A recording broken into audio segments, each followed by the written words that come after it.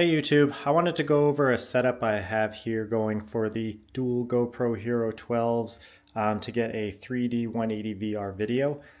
I'm just going to go through my workflow real quick and show what I have set up here. And to begin, we'll start with this mount here. This is a 3D printed mount that I found on Facebook. I'll put the STL file link in the description. I don't remember the creator's name off the top of my head.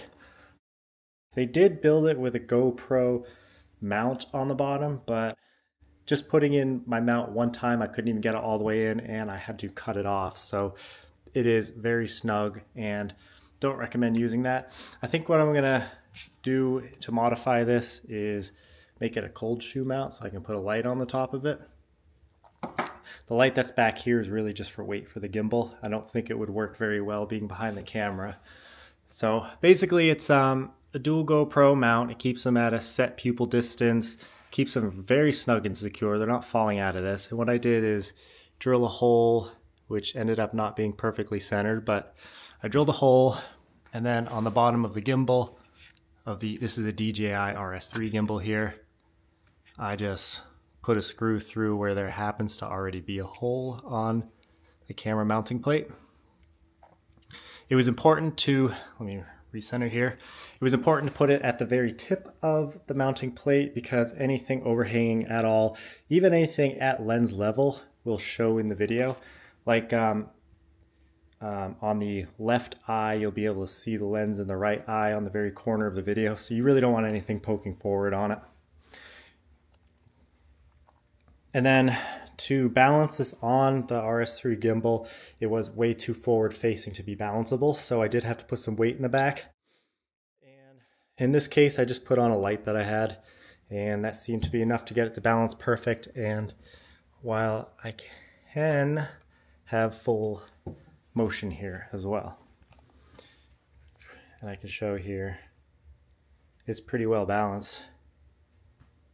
Well, I don't even have it turned on yet. So to do any kind of filming, I've kind of got an easy workflow here to make sure you can get everything perfectly aligned. When you turn on each GoPro, and this mount has holes put in the bottom for that, what this mount doesn't have is much in the way of audio availability here. So it'll be interesting. I haven't actually used the audio from it yet to see how good or bad that is. But once you turn on the GoPros, what you want to do first is, besides put them in a mode where they can record, in this case it's 4K, 8x7, 60 frames per second, you want to show the QR time code to each camera to get them in sync.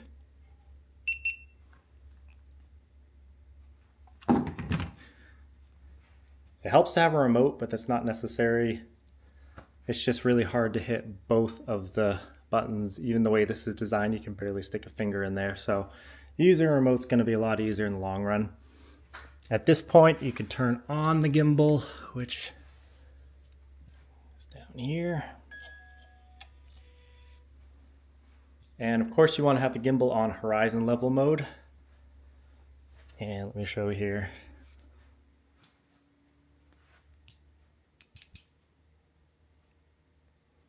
Which it is not on. That's funny. I could have sworn I had the switch. I must have accidentally hit it. Whoops. Here we go. Okay, as you can see here,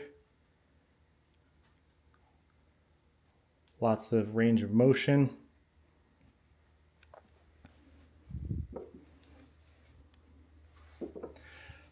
So if you start recording as is, you'll get them within a frame or two because of that QR code that I scanned.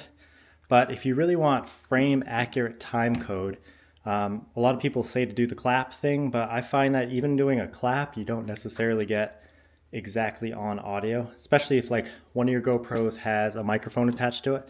And an example of that would be my other setup here uses two media mods. And one of them will be plugged into the camera with a microphone, so it will have a different sound setup than the other camera. Hang on, there's a dog going up the driveway. All right, so then you can't really align them by audio because it is slightly different. So what you can do is, after you start recording, let me let my remote connect here.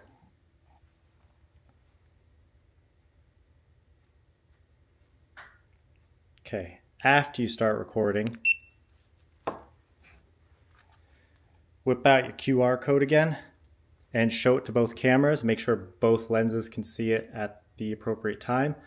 And what you're really focusing on this is that NDF60 number. You don't need the barcode necessarily to show the QR code. You just want that number to be visible. That way in post and Premiere you can line up your timeline and then move each clip until it is literally on the exact same frame.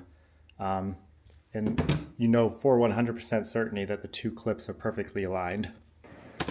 Sorry for the noise behind me, I've got a 3D printer going next to me. But what I do in Premiere is align the two clips with time code, and then I'll magnify it and choose a frame where I can see the NDF60 number, and I'll flip back and forth between the two clips, taking note of the number, and then if you hold the Alt key, you can use the left and right arrow to move the clip left and right until you get the exact same NDF60 number right down to the frame on both clips. From there, I'll trim the edges and export left and right eyes separately, and they're good to import into Mystica.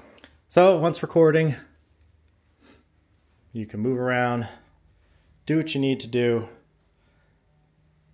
I need to do a lot more testing to see how smooth this is. I haven't fully processed a video yet. I'm just doing this to show what I've been doing on this setup. But now hopefully with the gimbal I can try doing some more things and have some motion involved. Boom.